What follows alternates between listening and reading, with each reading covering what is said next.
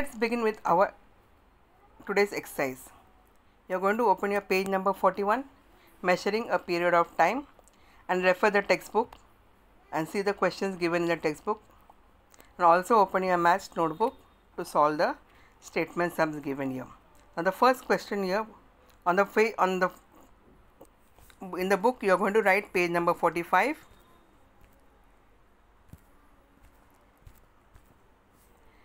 Page number 45, measuring a period of time. Write question 1, solve the following problems. And the first question is, in a certain year, the Ganesh festival started on the 9th of September and ended on the 18th September. For how many days was the festival celebrated? Now you will write the statement. Ganesh festival started on 9th September. Ganesh festival ended on 18th September. Okay, you will write down this statement. After writing this statement, now to find the number of celebration days, let us count days from 9 to 18 by drawing dots. This is how you are going to draw the dots. We are going to draw 9, 10, 11, 12, 13, 14, 15, 16, 17, 18. Up to 18 we will draw the dots. Okay, now count it. The festival was celebrated for how many days? 10 days. If you count the dots, we get the answer 10 days. Now let's do the second sum. Children, instead of writing the second question, we are going to write question number 3. Now why we are writing question number 3? Because the first question and the second question, it is of same type or same pattern. That is why we are doing the first and third, and then we will do the second and fourth. Okay. Now the third question is, a school trip was from 5th of December to the 10th of December. How many days was it? Now we will write down a statement. The school trip started on 5th December. The school trip ended on 10th December. After writing this, now we will count to find the number of days of the trip. We will count the days from 5th to 10th by putting the dots and writing the dates. That is, we will put 5th, 6th, 7th, 8th, 9th and 10th. If we count, there are how many dots? 6 dots. So the answer is, the school trip was for 6 days. Now we will write question number 2. Seema reached the hometown for Deepavali on the 12th of November and stayed there till the 1st of December. How many days did she spend there? Again, we will write down statement first here. Seema reached hometown 12th November. Now yesterday I had given you one table. In that, if you see, November has 30 days. That means from after 11th December, after 11th November to 30th November, there are 30 minus 11, that is 19 days. Seema reached hometown on 12th. So we are going to minus 30 minus 11, we will get 19 days.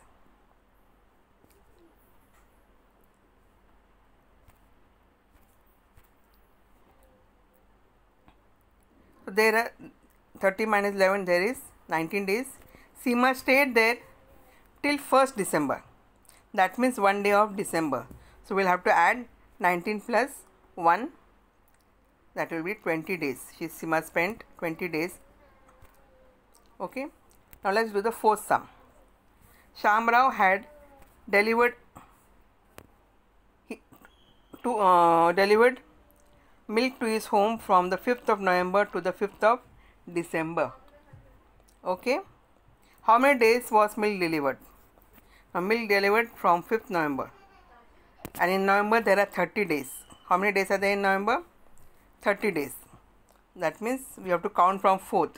So 4th November to 30th November, if you minus 30 minus 4, we get 26 days. And 5 days, he gave up to December 5th. That means 5 days of December month. So the milk was delivered for 26 plus 5, that is 31 days. Children, these all 4 sums you have to do in your math notebook.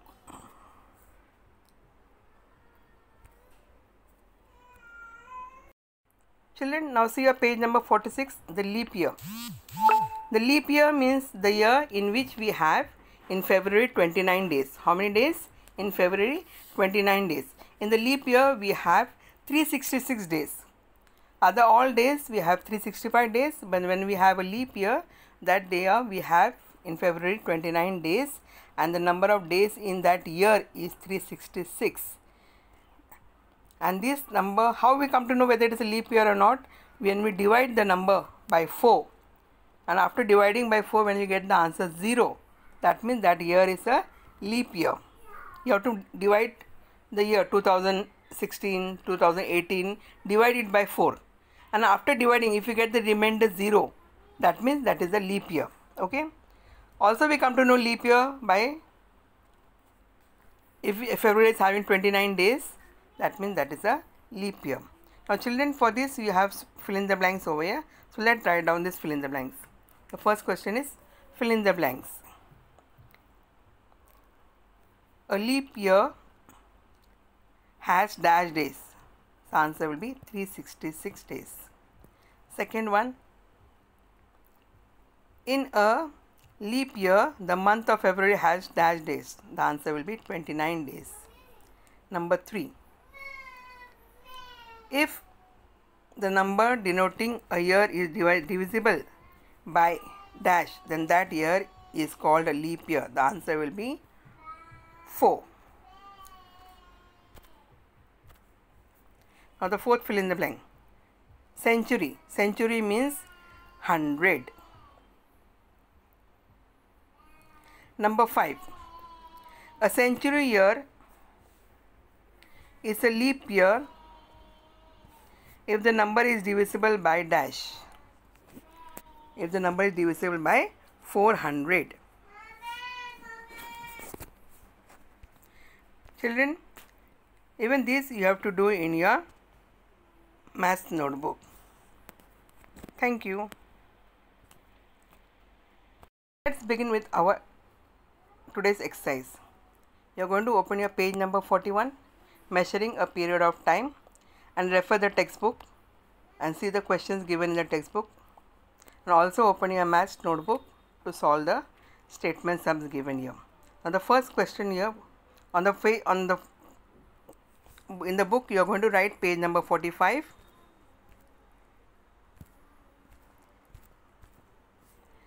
Page number 45, measuring a period of time. Write question 1, solve the following problems. And the first question is, in a certain year, the Ganesh festival started on the 9th of September and ended on the 18th September. For how many days was the festival celebrated? Now we will write the statement. Ganesh festival started on 9th September. Ganesh festival ended on 18th September. Okay. You will write down this statement. After writing this statement, now to find the number of celebration days, let us count days from 9 to 18 by drawing dots. This is how you are going to draw the dots. We are going to draw 9, 10, 11, 12, 13, 14, 15, 16, 17, 18. Up to 18 we will draw the dots. Okay. Now count it. The festival was celebrated for how many days? 10 days. If you count the dots, we get the answer 10 days. Now let's do the second sum. Children, instead of writing the second question, we are going to write question number 3. Now why we are writing question number 3? Because the first question and the second question, it is of same type or same pattern. That is why we are doing the first and third, and then we'll do the second and fourth. Okay.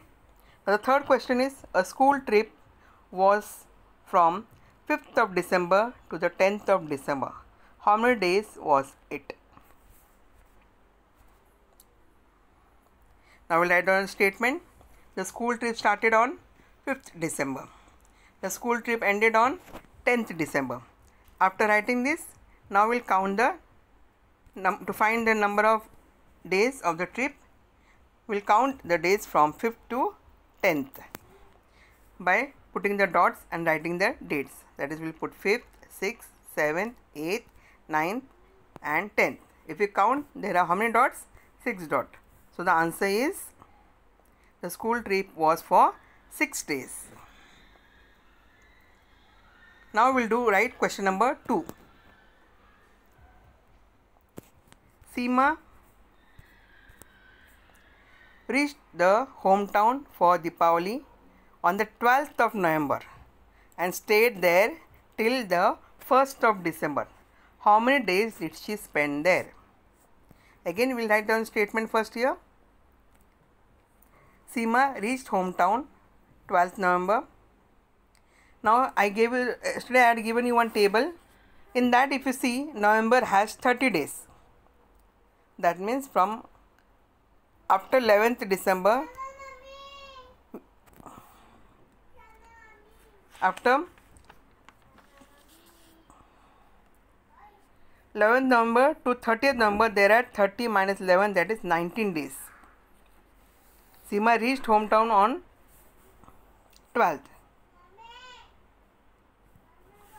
So we are going to minus 30 minus 11, we will get 19 days.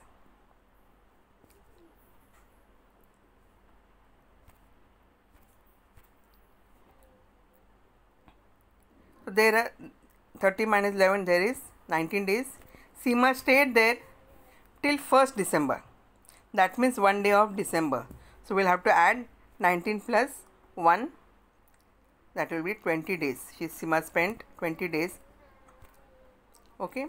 Now let's do the fourth sum. Shamrao had delivered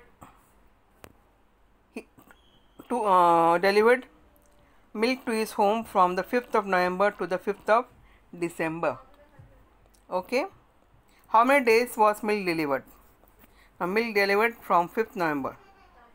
And in November there are 30 days. How many days are there in November? 30 days. That means we have to count from 4th. So 4th November to 30th November, if you minus 30 minus 4, we get 26 days. And 5 days, he gave up to December 5th. That means 5 days of December month. So the milk was delivered for 26 plus 5, that is 31 days. Children, these all 4 sums you have to do in your math notebook.